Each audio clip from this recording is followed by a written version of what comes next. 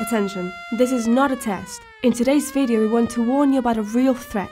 We may be too late, but if you receive a text from an unknown number at 3 AM, by all means, do not reply and immediately block the number. Last year, an alarm went off on social networks when different people claimed they received a terrifying WhatsApp from an unknown number. It was an image made in your worst nightmares. When you get this image, you're forced to reply as fast as possible.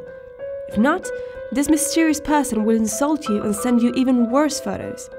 However, it's the picture of its face that won't let you sleep at night. Are you ready to see it? It's a woman with very big eyes, so much it seems they're about to pop out from their sockets. Instead of a nose, she has 2 holes on her skin, black hair. But her twisted smile may be the most terrifying part. It is said the phone number belongs to that woman, called Momo. Last year, word got out and people shared her number.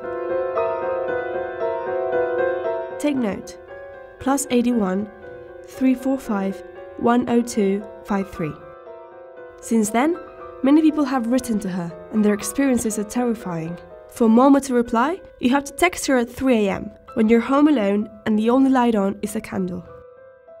Momo will reply with threats and violent images, but the creepiest part comes when this being gives you information about your own life. How does she know I have a sister? How does she know where I live? Also, Momo can speak any language. The thing is, once the conversation starts, you can't let Momo text you twice in a row. You have to reply before she has time to text you again. You can't repeat words or phrases, or the consequences could be devastating. Luckily, Momo doesn't reply to everyone. You may be one of the lucky ones. In case she does write and you have a hard time playing this kind of games, block the number as soon as she texts you. And switch all your social network profiles to private so she can't find any information on you. No one knows how much of this story is real, but the image of this woman was taken from the Vanilla Gallery, a terrifying art museum in China. Even if the woman isn't real, who's behind those texts? Why does it have so much information on us? We want our followers to stay safe, so please don't play with Momo.